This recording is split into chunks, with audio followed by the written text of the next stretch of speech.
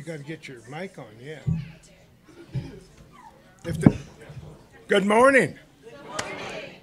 I'm sure glad everybody decided to come out on this beautiful sunny day. It is so nice out there today. It's absolutely wonderful, isn't it? Yes, sir. Well, come on, be happy about it then. Oh, yeah, it sure is. Yeah. Aren't they happy, Melanie? Well, they weren't. I think they're better now. Okay. Well, maybe we can wake them up. Let's start out with I have decided to follow Jesus. I have decided to follow Jesus. I have decided to follow Jesus. I have decided to follow Jesus. No turning back, no turning back. Though none go with me, still I will follow. Though none go with me, still I will follow. Though none go with me, still I will follow. No turning back, no turning back. Anyone want to clap today? Hey, but you gonna wake them up? I want to. Oh, okay. I feel like clapping, but I can't do the same, you know. You guys have to clap for me. My cross I'll carry till I see Jesus. My cross I'll carry till I see Jesus. My cross I'll carry till I see Jesus. No turning back, no turning back. The cross before me, the world behind me. The cross before me, the world behind me. The cross before me, the world behind me. No turning back, no turning back. Good job, you guys.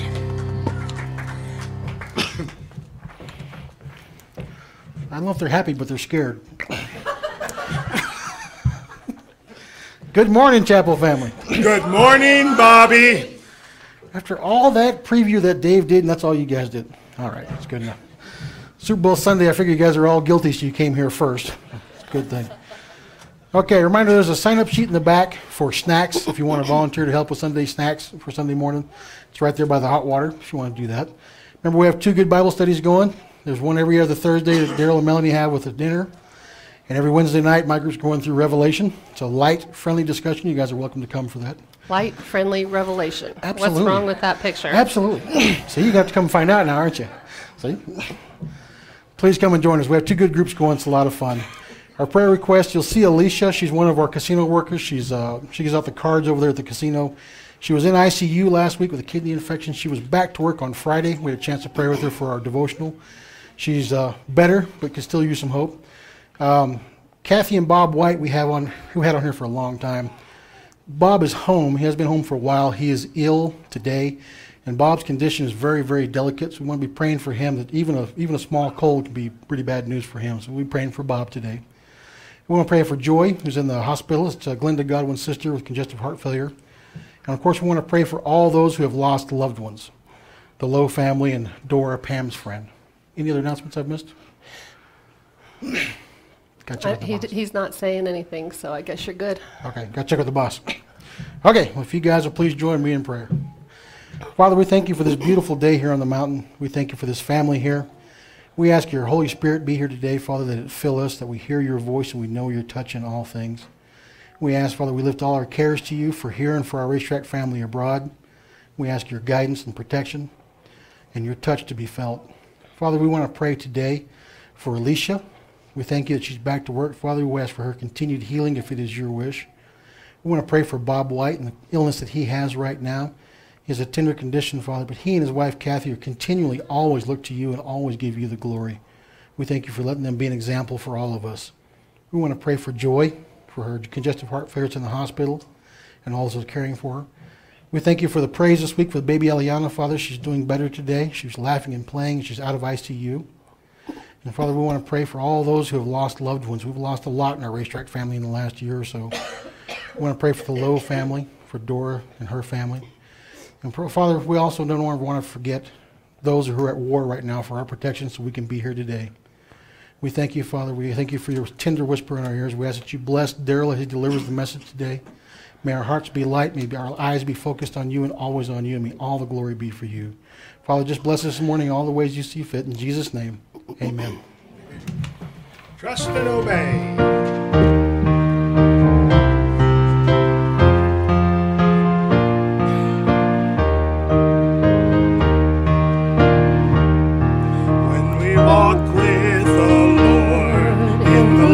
Of his word, what a glory he sheds on our way. Will we do his good will? He abides with us still, and with all who will trust and obey. Trust and obey, for there's no other way to be happy in Jesus. But to trust and obey. Not a shadow can rise, not a cloud in the skies, but his smile quickly drives it away. Not a doubt nor a fear, not a sigh nor a tear, can abide while we trust and obey. Trust and obey, for there's no other way to be happy in Jesus, but to trust and obey. Not a burden we bear, not a sorrow we share, but our toil he doth richly repay. Not a grief nor a loss, not a frown nor a cross, but is blessed if we trust and obey. Trust and obey, for there's no other way to be happy in Jesus, but to trust and obey. Then in fellowship sweet, we will sit at his feet, or we'll walk by his side in the way. What he says we will do, where he sends we will go. Never fear, only trust and obey. Trust and obey, for there's no other way to be happy in Jesus, but to trust and obey. Now's the tough one. This is the one she sprung on me this morning. And I didn't know it either, so. It'll be It's a learning interesting. process for all of us. I'll go where you want me to go. I like the chords, so.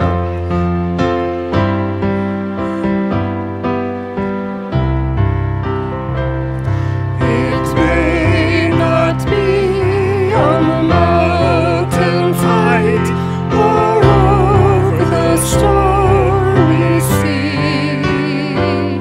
It may not be at the battle's front. My Lord will have need of me.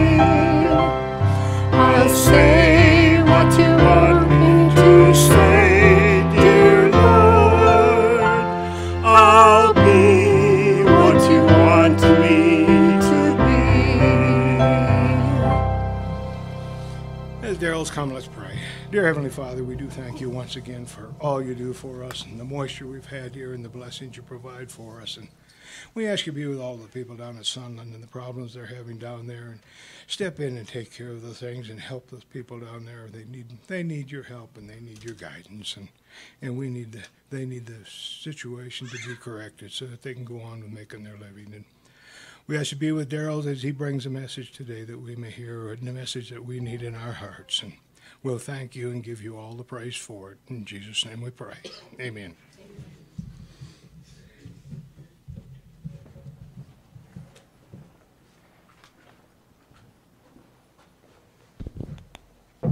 In Paul's final words, it's really appropriate when someone is passing away. What is it? What are their last words? What's on their mind when they're in those last moments? And we're going to be talking about Paul today, but there's others that have had spoken last words, and it's very telling in a person's life what they're thinking about at the end. The Emperor Julian, who tried to stamp out Christianity in the Roman Empire, on his deathbed he said, "You have won, O Galilean," speaking of Jesus. He knew that the battle was lost to try to fight this movement, this faith that had been started. God himself was spreading Christianity across all of Europe. We hear the final words of P.T. Barnum. He said, "What were today's receipts?" You know where his heart was. Alexander the Great, "When I die, thrust my hands through the death shroud, so the world may see that my hands are empty." People think of different things. They think of their loved ones. And for this moment, not to be a downer, but so to speak, but what would it be? What would be on your heart? What would be on your mind?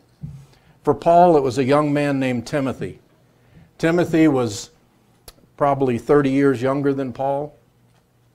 He's writing, Paul's writing from prison. These are called his prison epistles. His last one to write was to Timothy, but it was to all of us.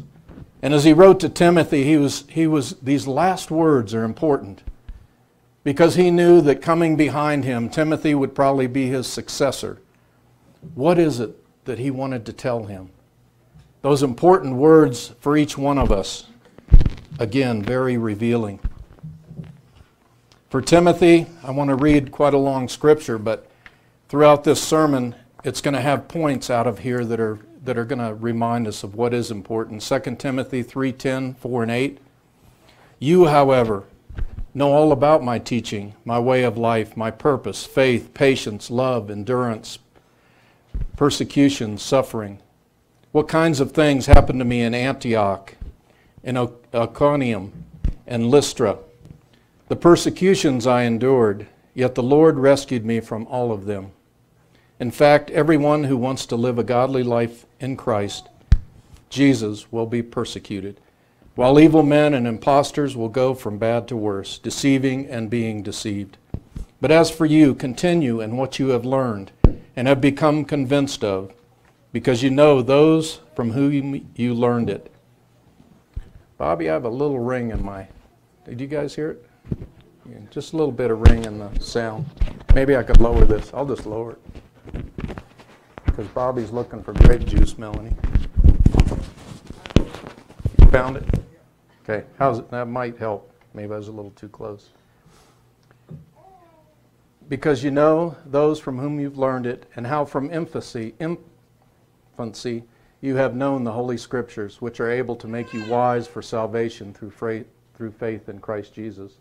All Scripture is God-breathed and is useful for teaching, rebuking, correcting, and training in righteousness, so that the man of God may be thoroughly equipped for every good work. In the presence of God and of Jesus Christ, Christ Jesus, who will judge the living and the dead, and in view of his appearing and his kingdom, I give you this charge, and this is the important part. Preach the word. Be prepared in season and out of season. Correct, rebuke, encourage, with great patience and careful instruction. For the time will come when men will not put up with sound doctrine. Instead, to suit their own desires, they will gather around them a great number of teachers to say what their itching ears want to hear. They will turn their ears away from the truth and turn aside to myths. But you, keep your head in all situations, endure hardship, do the work of an evangelist, discharge the duties of your ministry, for I am already being poured out like a drink offering, and the time has come for my departure. I have fought the good fight, I have finished the race, I have kept the faith. Now there is in store for me the crown of righteousness, which the Lord, the righteous judge, will award me on that day. And not only me, but also to all who have longed for his appearing.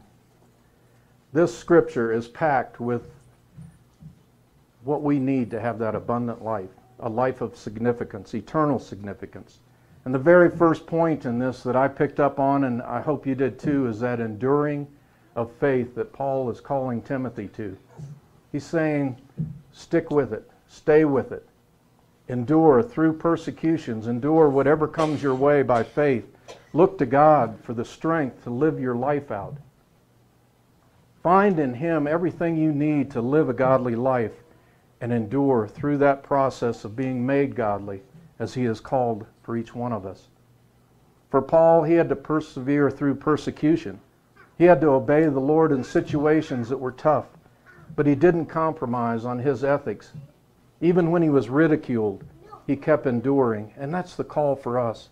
It's to keep loving when we don't feel like loving. It's to keep forgiving when we feel like, oh, I don't want to forgive this person. I want to hold back. And yet God is saying forgive. And He's saying to sacrifice when we think of ourselves and we want to just, treat ourselves and be away from everybody. God is saying, look at the needs of others.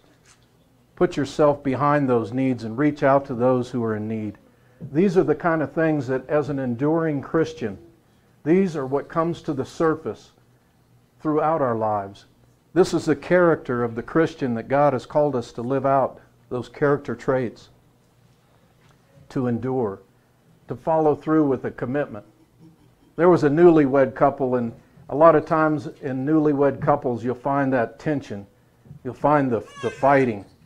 And this new bride, she said, listen, let's just both pray that one of us dies and I can go live with my mom. Pastoral advice, sleep with one eye open, young man. But it takes enduring though, doesn't it? And in a relationship, it takes forgiving.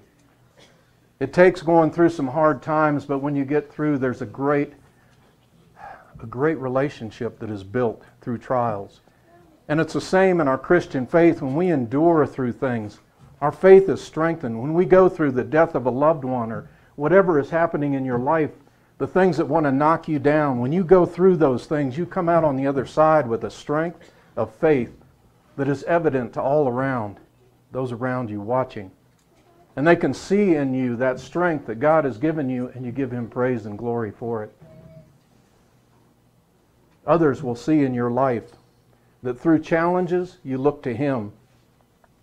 Through the crosses that He gives each one of us, through that cross that He's given us to carry, we are refined like gold through that process.